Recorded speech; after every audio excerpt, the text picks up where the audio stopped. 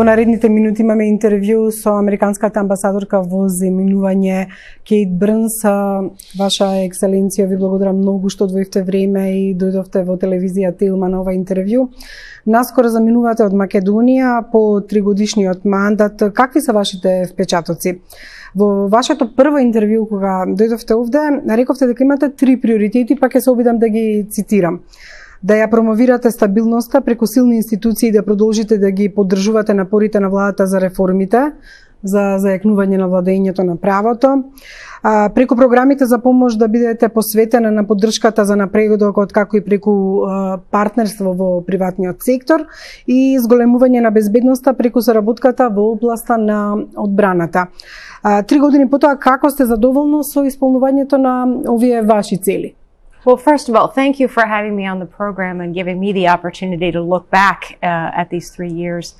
And I would say, you know, my deepest impression is, first of all, that this is a very different country than when I arrived here 3 years ago. It is a country that is in a much better place in many respects. It's a more resilient country, and it is one that has the potential to play a very important part of being a vibrant, productive Europe.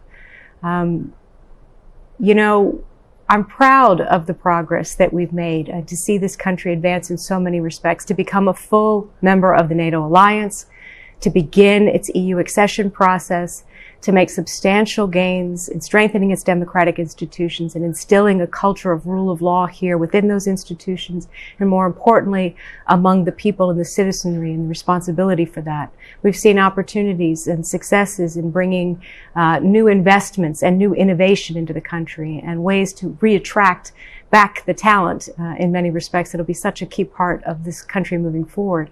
So I think what's impressed me most is the resilience of the people here, the will, the focus, that constant ability to maintain focus on your future as part of Europe, fully embedded and integrated into Euro-Atlantic institutions. And I'm proud of the fact that through the work of the U.S. Embassy, we've played a small role in that. You know, thank you for reminding me of those 3 goals that I set out when I came here. And I think we've achieved a lot in each one of them. As I mentioned, in the rule of law area, we've done great work with the institutions of this country, improving the efficiency of the judicial system through courtroom procedures. We have worked with the government on some of its strategic plans. We've worked and partnered with civil society, with chambers of commerce. We've supported youth groups. And all of these efforts have helped strengthen not only the democratic institutions, but also the potential for economic prosperity. And I would say on the security front, we've also seen tremendous partnership, all of which we were able to encapsulate in the strategic dialogue last June, which is going to be an excellent framework for continuing that cooperation moving forward. Што сте разочарани? Која цел сметате дека најтешко била остварлива, не по ваша вина, туку можеби поради некои други околности? So I think, you know, among all of these goals, they're all tied to the future of this country as a resilient, strong, multi-ethnic democracy that is prospering, that is able to take advantage of new economic opportunities. And one of the fundamental challenges to all of that is the issue of corruption, which is why President Biden has identified it, even in the United States, as a national security challenge for ourselves. Well, it's a national security challenge for countries around the world, and that's also true here in North Macedonia, because it is such a complex and systemic issue. So that's been one of the biggest challenges, but also, as I said, one of the areas where our partnership has been most focused. I think for me, the biggest frustration during the time here has been that just at the moment when we have seen U.S. and Europe come back together to help each other, to stand together, to step out of the global pandemic, to address the economic problems that were associated with COVID, to tackle the increasing problems of climate change, which are more urgent now than ever, and to start to build that future of democracies and rule of law that we all care so deeply about. We've seen Russia take these actions to once again invade Ukraine, attack the homeland and its people, but also threaten all of those things that we've fought so hard for. So I'm not dissuaded by this. My government is not dissuaded by this, and our partner shouldn't be dissuaded by this. But it is frustrating to see those challenges emerge just as the moment when we're putting in place what we need to tackle those other challenges together. Во контекст на борбата против корупција, пред неколку дена дадовте јасна порака. Еве кажавте дека се надевате дека лидерите на политичката структура ќе сватат колку е критично да се променат системите и мрежите кои дозволуваат корупцијата да предизвика штета. Може ли да ни кажете што мислите со оваа порака, малце повеќе да ни објасните оваа порака? I think when it comes to fighting corruption, you have to look at it as a whole of society and whole of government approach. So every single part of the structure here is responsible for fighting corruption and making sure that the institutions that exist here are resilient enough that they can push out corruption when they see it or leave no openings for it to sink in. Obviously, much of this is up to the institutions, to the authorities that are responsible for governing those institutions and for the people who work in those institutions. But institutions don't reform themselves. It takes individuals, it takes political courage, it takes political will to make those changes happening. And I think that the political leadership understands these issues. Certainly, if they're listening to the polls and the citizenry, they understand that for the citizens, this is the most important challenge. But it is not enough to simply pass a law or create one solution or one program. You have to approach this from all angles. And again, this is why President Biden pulled this theme out into a national security strategy and committed not only to fighting corruption in our own country, but partnering with those countries, those allies and partners that we care deeply about to help them also tackle corruption, which is systemic. It's networked. It's a complex process, and it is something that you can't just fix one day and then be fine the next. You have to keep at it, and you have to make sure that all of your processes and systems continue to weed out those opportunities for corruption. Закон за демократија и просперитет на Западниот Балкан, овој закон или за сега предлог треба да обезбеди околу 4 милиарди долари во надлежност на државниот секретар на САД за реализација на 5-годишниот сеопфатен стратешки план на Вашингтон за економски развој и демократска одржливост на регионот. Сметате ли дека овие пари ќе помогнат во сузбивање на корупцијата и во Македонија, особено политичката, бидејќи со овој план треба да се обезбеди поддршка за борба против политичката корупција, особено во финансирањето на кампањите и зајакнување на регулаторниот и законодавниот надзор на критичните области на управувањето, како што се слободата на информирањето и јавните набавки. So this Western Balkans Democracy and Prosperity Act that you mentioned is a proposal from the U.S. Senate. And as you said, it is a continuation of that investment that we have been making here for a long time. It has at its heart the importance of strengthening democratic institutions and increasing economic opportunities, work that we've been partnering together with North Macedonia on now for several decades. But what it recognizes is that this is a really difficult problem and that you have to attack it from a number of different perspectives. And illicit money or shady money or unclear money can be one of these corrosive factors that President Biden talked about that undermines not just the institutions, but it also creates disincentives for economic growth. And it disillusions the citizenry, especially the youth, who expect more from their institutions and from their government so that it serves them. So one of the goals of not just this act, but of our programs in general, is to help our partners here, under their leadership and under their direction, put in place the kind of structures that keep, let's say, nefarious kind of investments out of the system. Keep it transparent so the public knows where investments are being made and how decisions about investments are being made, so they can access that information, so the media can track what's happening and the average citizen can look and see and make their own judgments about what is right. And a lot of this is work that can be done through sharing of best practices and regulatory frameworks. Much of this work is also very consistent with the kinds of reforms that North Macedonia is already undertaking as part of its EU accession process. So it's in alignment and it's consistent with that approach, with the overall objective that the economy should benefit everybody, that the kinds of investments that are made in this country shouldn't be to the benefit of one or two individuals or one or two companies, but really help create a strong economy in which all of the citizens can ultimately benefit. Меѓутоа, како стратешки партнер САД и досега има потрошено многу пари, особено во овие области за борба против корупција, но за жал нема подобрување. Верувате ли дека сега ќе може да се смени нешто? Well, I think it is important that the media is playing the role of being a watchdog and providing scrutiny for all of these decisions. And so that's a positive development, and it's actually a sign of vibrant democracy here in North Macedonia. But I would say that since my job has been for the last 3 years to sort of step back and see the bigger picture, we have really seen some progress through a number of our programs which are targeted at specific issues. I cited the judiciary, for example, in terms of courtroom digitalization that has made the judicial process not only more transparent but also more efficient. The process of providing support to government ministries for putting their revenues and resources online, for opening things up so that citizens can track how decisions are being made, how money is being spent. We've worked with the police to modernize their forces.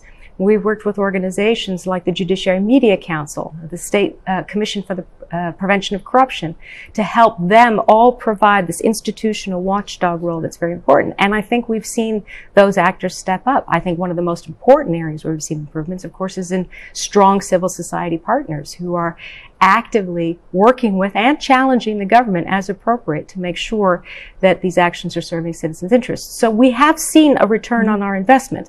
And, you know, when we make investments in a country, we do so with our eyes wide open. We certainly know what the challenges are and we see the challenges, but we're continuing to make that investment because we believe there is the will to make success on what, again, is a really, really hard set of challenges, not just here, throughout the region, throughout Europe, even in our own country. So it's complicated.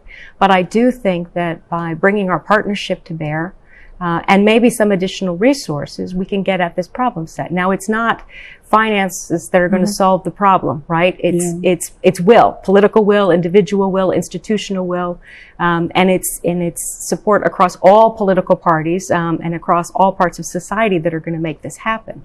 But I do think that there are ways, by targeting these programs, that we can help get at this problem, and that's to our mutual benefit.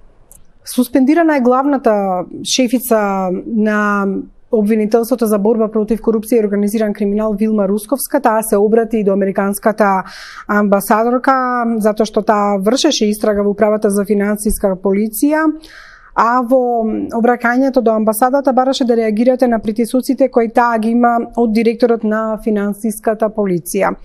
Граѓаните губат и довербата во институциите. Дали верувате дека ова прашање ќе се реши во интерес на правдата на соодветен начин и дека нема да има притисоци од политички авторитети во овој случај? I can't speak to individual cases, as I'm sure you understand. But I will say, as someone who represents your partner when it comes to rule of law efforts, and since our country has invested in rule of law efforts here, that as a matter of principle, we do believe that every case and investigation should be adjudicated based on the merits of that particular case investigation. We wouldn't get out in front of it. And I think it is important to reiterate, again, as a matter of principle, the justice sector should be independent of any political or other outside influence. It should be free from that kind of intervention, and that's what the citizens demand when they talk about equality for all and fairness and justice. Во јуни САД и Македонија има заедничка изјава за стратешки диалог и во оваа смисла има и амандман на Законот за национална одбрана, односно Конгресот побара од Пентагон да предложи повеќе воени вежби во Македонија следната година. За ова имаме само вест сега, немам повеќе детали. Имате ли детали вие за конкретни активности во Македонија на безбедносен план? So the strategic dialogue that you mentioned, again, that covered all aspects of our relationship, but certainly the security and defense partnership was a big part of that because it's an area in which we've had tremendous cooperation with our partners here in North Macedonia. And you know, we have seen, as we have stood by you in your process to joining NATO, seen this country transform its military forces and its structures to be part of NATO in a very rapid way, and to bring online the beginnings of a very modern army and defense force. And the credit goes to the Ministry of Defense for leading that effort in conjunction with NATO and with NATO instructions, but we've been proud to be a partner in that. They've also taken a real effort to look at the Krivolak training area and convert it into what has become a world-class training opportunity. And we've had a number of U.S. forces who've been in Europe who've been able to participate in exercises both bilaterally and multilaterally with the Army of North Macedonia at Krivolak training area. And they have attested to the fact that this is a unique capability that North Macedonia is providing to the alliance. So I'm confident that you're not only going to see U.S. forces continue to participate in these kinds of activities, but also to increase their participation. And these activities are important. We saw that in the swift response exercise in May, and it's certainly become clear since Russia has reinvaded Ukraine how important it is that our NATO alliance is as strong as it is. And it's stronger now because North Macedonia is in it.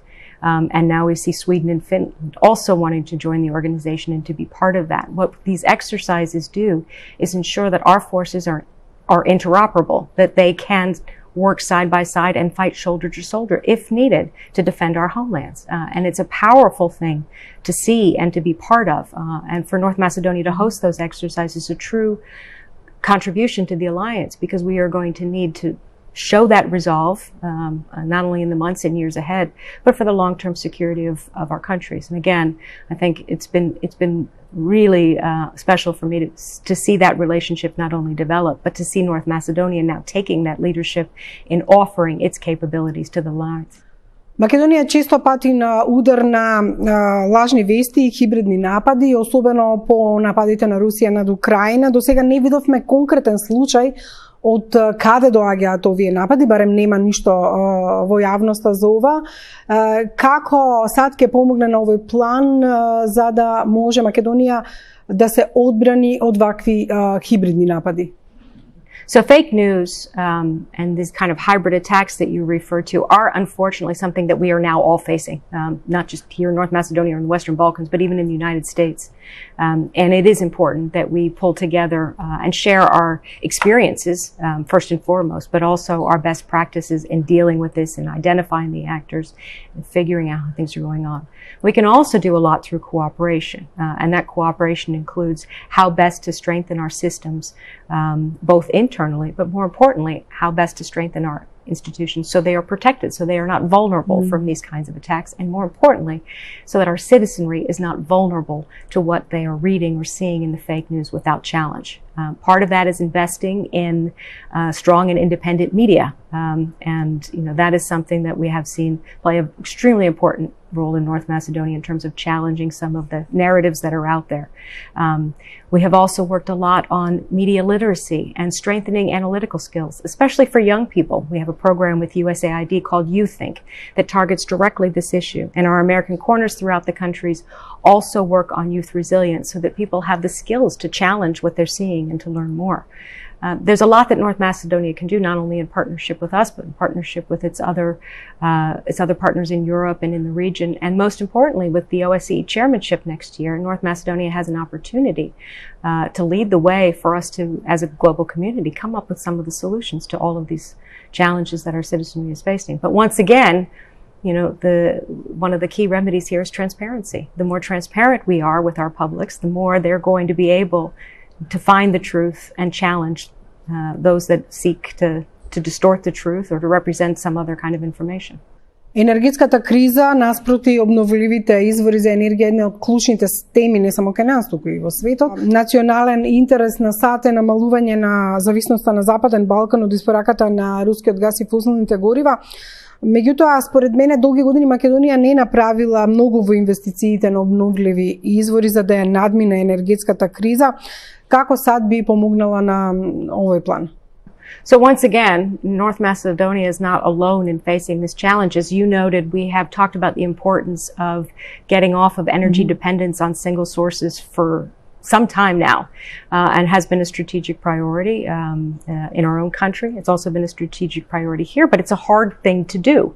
And what we have now learned, unfortunately, again, because of Russia's war of choice, frankly, in Ukraine, and their use and wielding of energy now as a weapon, has forced people to now confront this issue of energy dependence in a much more critical and timely way.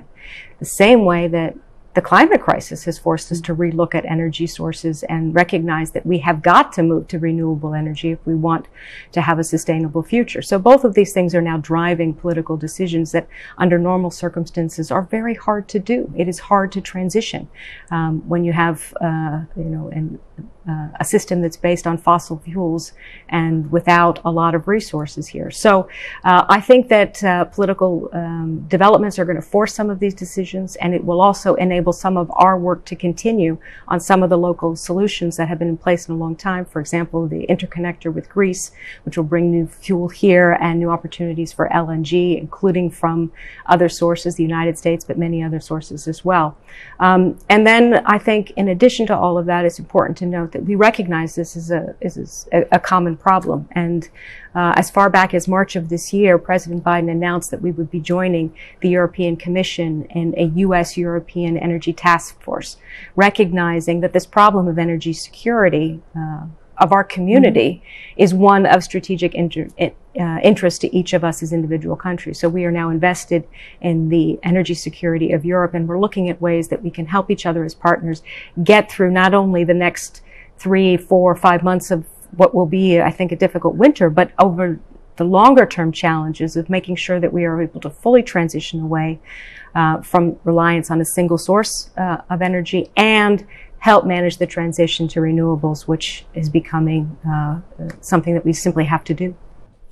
Останувате уште неколку дена во Македонија, со какви впечатоци приватно се заминувате од оваа земја? Видовме дека правевте јајвар минатата година во вашата резиденција, љубите сте на нашите планини, ги посетивте нашите манастири. Какви се вашите впечатоци? Well, thank you for that question. I mean, as you noted, we've been blessed in 3 years here to have so many different experiences, and we're going to have such wonderful memories when we leave this country. But as I think about this, and as one does when they come to sort of the end of one's mandate, I think how lucky we are that we weren't just observers as we went to these different parts of the country or we had these different experiences. We were invited, and we had colleagues from the embassy and friends from the community who, for example, taught us how to make ivar, or who shared their recipe for sarma with us, or their special formula for raki. We never got around to making that. We met folks out in the countryside, agricultural producers, wine producers, who explained to us why the wines and the fruit and the vegetables and the cheese here taste so incredibly good. We met a lot of outdoor enthusiasts who actually opened this country up for us to explore, climbers and hikers who showed us the mountains and the hiking trails and the rock walls. We met fishermen and divers and kayakers who showed us your rivers and lakes. We met artists and sculptors and archaeologists who helped us discover sort of not just the ancient heritage of this country, but also the more modern contributions that you've had, the musicians. And they really opened our eyes and helped tell the story through us. So it's that combination of richness and diversity, but also openness and generosity, the willingness of the people here not only to let us look and see what they have, but to be part of it, to help us grab their enthusiasm and their interest in preserving this country and their potential for ecotourism or sports adventure opportunities that really open things up for us. So I'm really grateful that we were so wonderfully, warmly welcomed here in this country, and that we were able to see not every corner of it. I regret we didn't make it to every single town that we had hoped to, but we really were able to see such a broad display of this country's great treasure, and that really is your greatest treasure, is the people who live here. Сепак, дали се разочарувавте некогаш од негрижата за природата или ниското ниво на еколошка свест во Македонија? So I was really lucky that a lot of these people I talked about, of all generations, by the way, are huge nature lovers, but especially these young people. They are fired up, they are energized, and they are going to make sure that we all fight for the environment. And, just like back in the United States, here in North Macedonia, they're going to make sure that we recognize that this is a treasure and invest in it, because they really do love this place. And I think we all have to wake up to it. We can't afford not to protect this environment that means so much to us and to sustain it for our future use. So I have hope there too. Ваша екселенција, ви благодарам многу за можноста за овој интервју. Thank you so much.